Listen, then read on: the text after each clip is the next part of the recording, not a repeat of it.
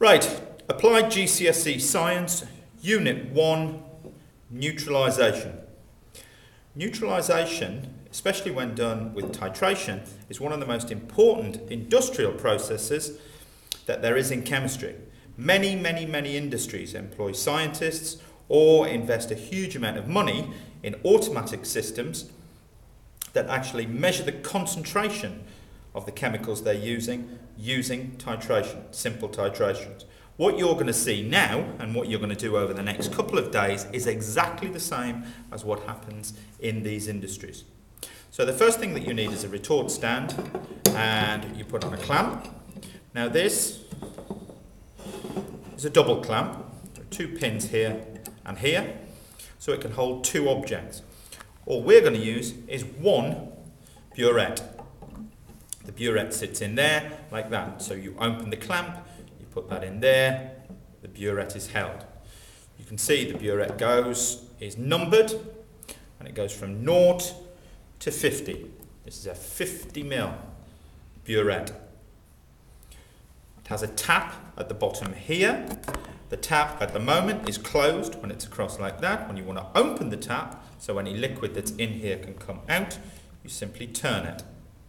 If you turn it gently, you can actually control what comes out to 1 single drop at a time.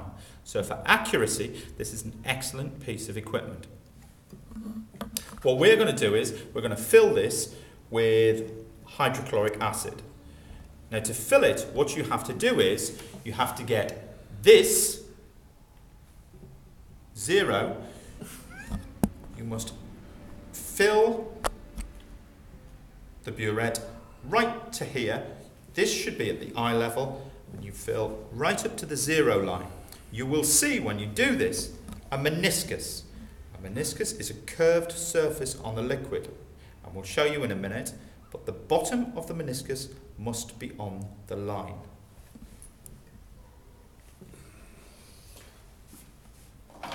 So, you get yourself a funnel.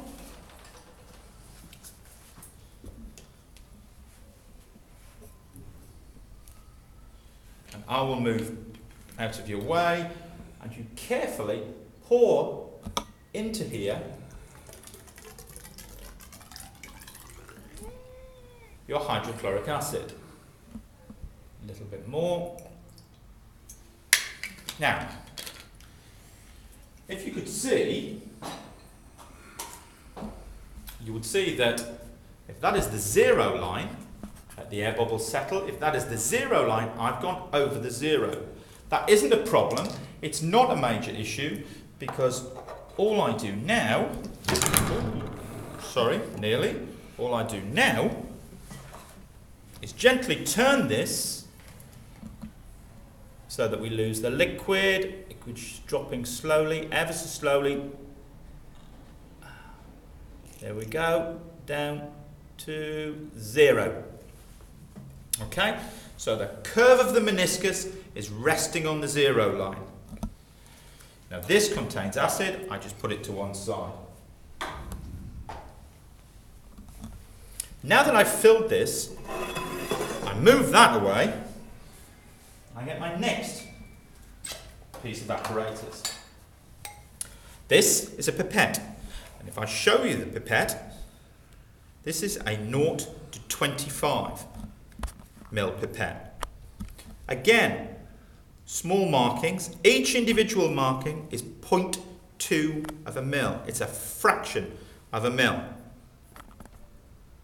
All right. This is a pipette filler.